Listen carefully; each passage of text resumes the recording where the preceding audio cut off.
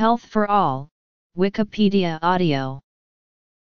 Health for All is a programming goal of the World Health Organization, which envisions securing the health and well-being of people around the world that has been popularized since the 1970s. It is the basis for the World Health Organization's primary healthcare strategy to promote health, human dignity, and enhanced quality of life. Halfdan Mahler, Director General of the WHO, defined Health for All in 1981, as follows. Health for all means that health is to be brought within reach of everyone in a given country. And by health is meant a personal state of well-being, not just the availability of health services, a state of health that enables a person to lead a socially and economically productive life. Health for all implies the removal of the obstacles to health, that is to say, the elimination of malnutrition, ignorance, contaminated drinking water and unhygienic housing, quite as much as it does the solution of purely medical problems such as a lack of doctors, hospital beds, drugs, and vaccines. Definition: the adoption of health for all by government implies a commitment to promote the advancement of all citizens on a broad front of development and a resolution to encourage the individual citizen to achieve a higher quality of life. The rate of progress will depend on the political will. The World Health Assembly believes that, given a high degree of determination, health for all could be attained by the year 2000.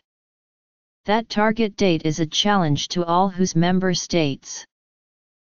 Health for all means that health should be regarded as an objective of economic development and not merely as one of the means of attaining it. Health for all demands, ultimately, literacy for all.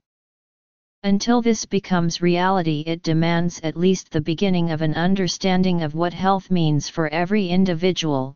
Health for all depends on continued progress in medical care and public health. The health services must be accessible to all through primary health care, in which basic medical help is available in every village, backed up by referral services to more specialized care. Immunization must similarly achieve universal coverage. Health for all is thus a holistic concept calling for efforts in agriculture, industry, education, housing, and communications, just as much as in medicine and public health. Medical care alone cannot bring health to individuals. Health for such people requires a whole new way of life and fresh opportunities to provide themselves with a higher standard of living. 2 decades later, WHO Director General Lee Jong-wook reaffirmed the concept in the World Health Report 2003. Health for all became the slogan for a movement. It was not just an ideal but an organizing principle. Everybody needs and is entitled to the highest possible standard of health. The principles remain indispensable for a coherent vision of global health. Turning that vision into reality calls for clarity both on the possibilities and on the obstacles that have slowed and in some cases reversed progress towards meeting the health needs of all people. We have a real opportunity now to make progress that will mean longer, healthier lives for millions of people, turn despair into realistic hope, and lay the foundations for improved health for generations to come.